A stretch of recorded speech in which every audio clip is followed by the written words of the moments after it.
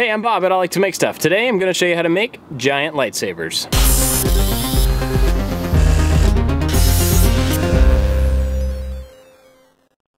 I got some black duct tape and some spray paint to get started.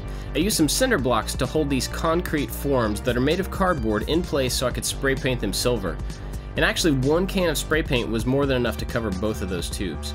Now this is corrugated plastic roofing stuff that you can get at any Home Depot or any store like that. I held it together with some clamps, drilled some holes to make sure that it wouldn't crack, then I drove in some sheet metal screws to hold them together.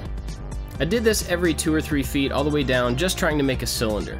Now once the paint was dried on the cardboard tubes, I just kind of randomly made a design that looked like a lightsaber handle with some black duct tape. Originally I was going to paint these, but then I realized that the duct tape was just a much easier way to do this.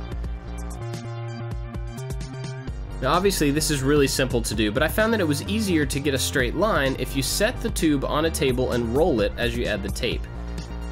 You can get really creative with the design here. You could use different colored duct tapes, lots of different designs. You have a lot of options here.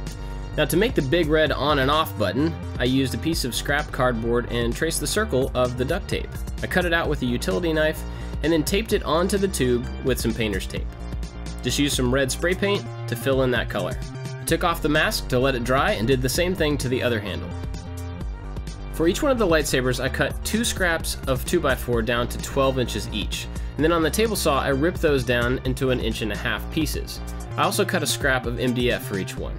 I put a short bit on the inside of my driver so that it would fit inside my tube, and then ran drywall screws through the plastic into the wood. I attached these to the high points of the corrugation on the plastic and made sure that they were equally spaced out.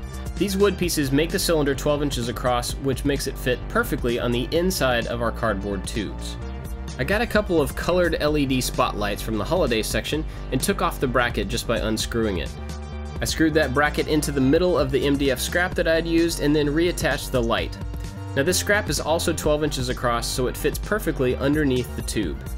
I screwed it into the bottom of the 2x4s and then slid the entire thing inside the cardboard tubes. I used some drywall screws to drive through the cardboard into the wood on each piece all the way around, and it actually is a lot more rigid than you would expect. Last thing is to plug them in.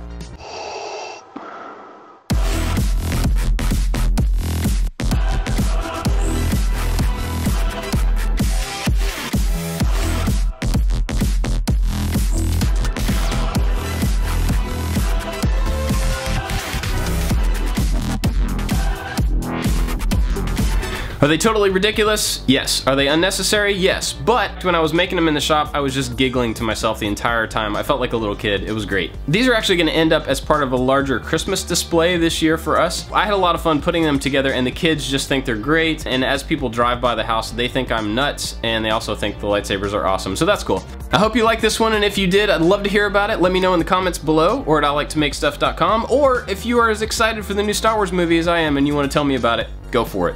I've got lots of other projects and Maker 101 videos that you might be interested in, so be sure to check those out. And as always, I'd love to see the stuff that you are working on. Please share that with me on any of the social networks. That's it for this one, guys. May the Force be with you. I'll see you next time.